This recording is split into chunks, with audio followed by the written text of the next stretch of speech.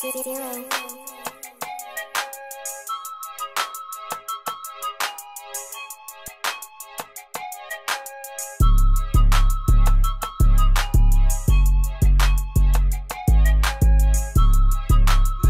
Welcome to BCTV. We are hoping you're having a wonderful day. Today is Wednesday, September 4th. I am Aria Cedillo. And I'm Michael Hoagland. Let's get started with the Pledge of Allegiance. Please rise in honor of our nation's flag. I pledge allegiance to the flag of the United States of America and to the republic for which it stands, one nation, under God, indivisible, with liberty and justice for all.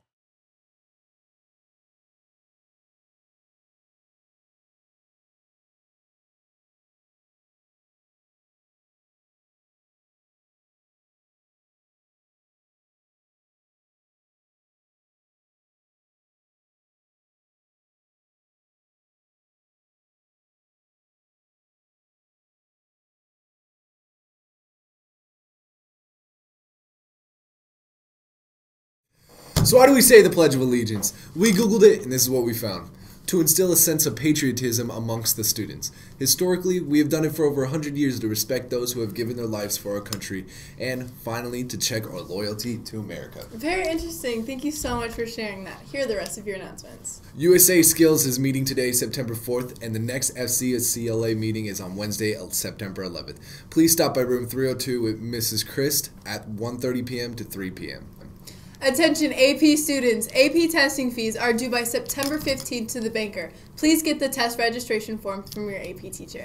Auditions. Do you like to sing? No.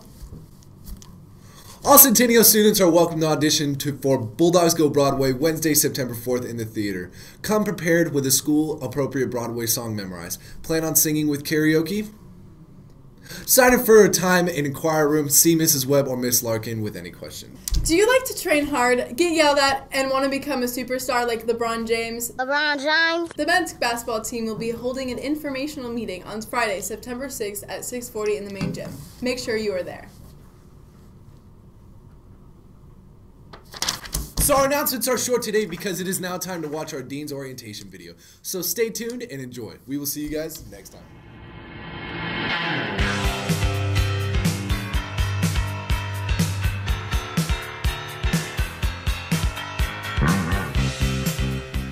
Hello everyone, welcome to Centennial High School's Discipline Office Orientation.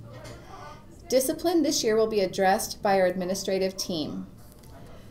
Our administrative team is led by our sensational principal, Mr. Trent Day. The administrators also include our inspiring assistant principals, Miss Leon Fontenot, Mr. John Denardin, Mr. Doug Wilbur, and Miss Karen Marska. Our campus security team includes Coach T, Mr. Terry, Miss Wells, and Mr. Stan Stanford. The police officers on campus are Officer Thompson and Officer Patty. We are going to review a few of Centennial's rules and regulations. Dress code. No baseball caps are allowed on campus.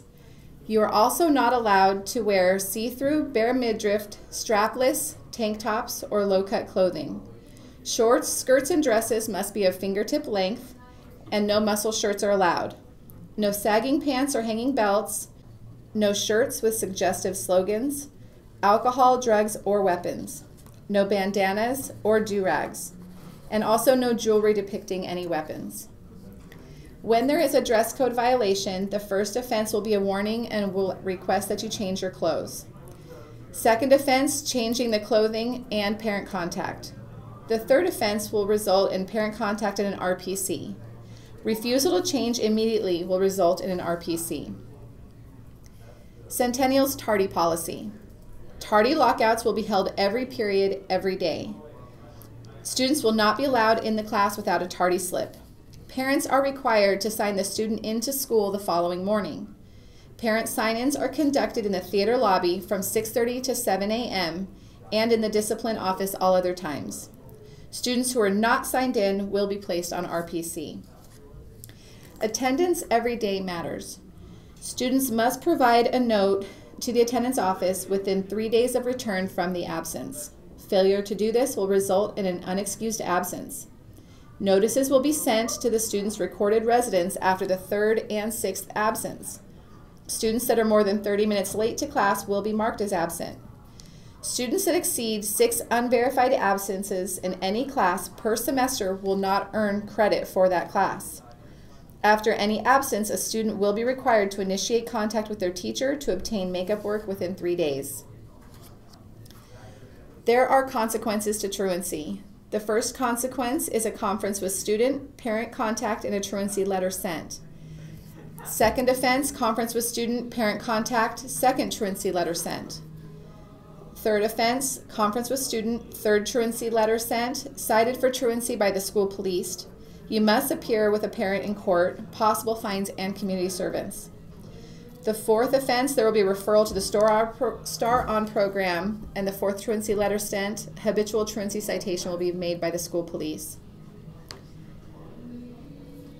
Parent pickup and drop off. Parents are only allowed to pick up and drop off students in front of the school. Do not drive into the bus area at any time.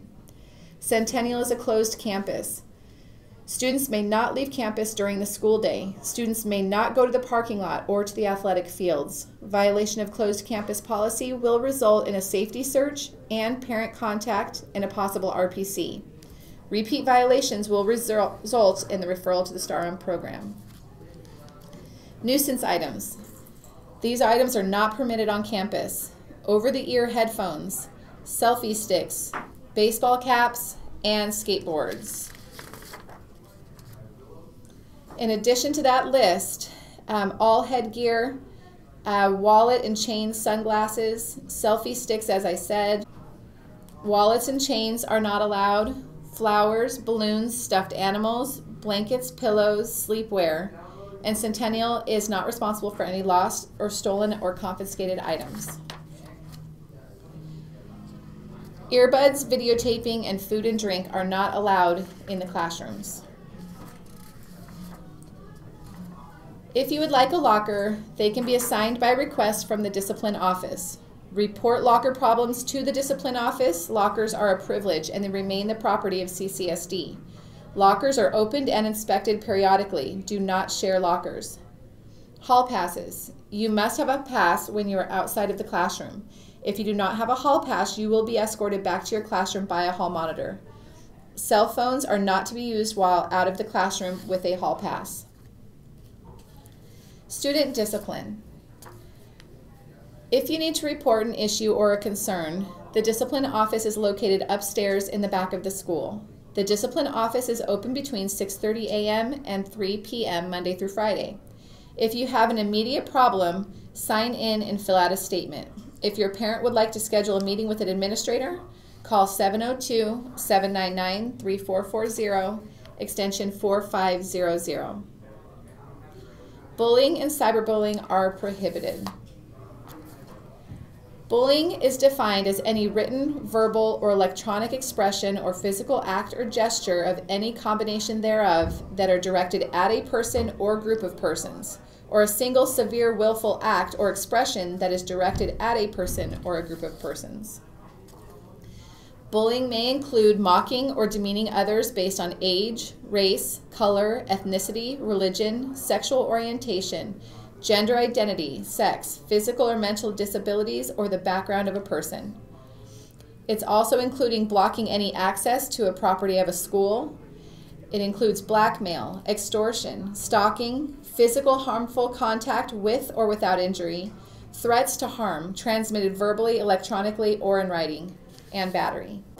Any student who feels they are a victim of any type of bullying or who feels threatened should immediately report the incident to the discipline office, a teacher, a counselor, any adult on campus, a school administrator. Say no to bullying. There is also a website that you can refer to. It is ccsd.net/students/bully. And there's also anonymous reporting done through the Safe Voice website on Centennial's webpage.